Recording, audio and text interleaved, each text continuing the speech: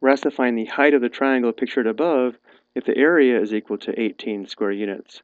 The area formula for a triangle is area equals 1/2 base times height, where for the pictured triangle, this side is the base, which has a length of 6 units, and this length is the height, which is unknown. Let's go ahead and label this side B for base, and this length H for height.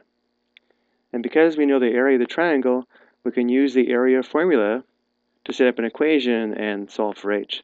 And sometimes we'll see the area formula written as base times height divided by 2, because dividing by 2 is equivalent to multiplying by 1/2, but we'll go ahead and use this form of the area formula. So the area is equal to 1/2 times the base, which is 6 units, times the height, which is unknown, which we know must be equal to 18. And now we need to solve this equation for h by isolating h on one side of the equation. Let's first simplify the left side.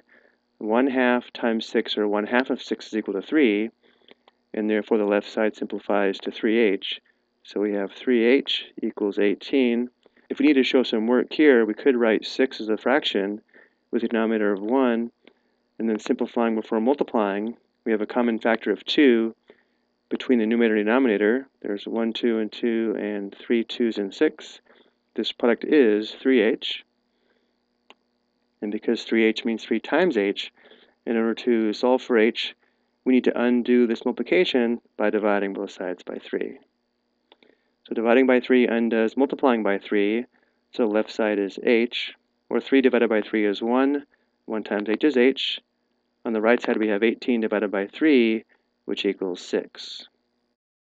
So now we know the height of the triangle is equal to 6 units.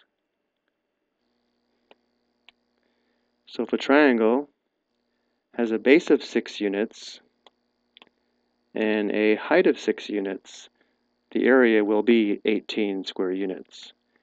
I hope you found this helpful.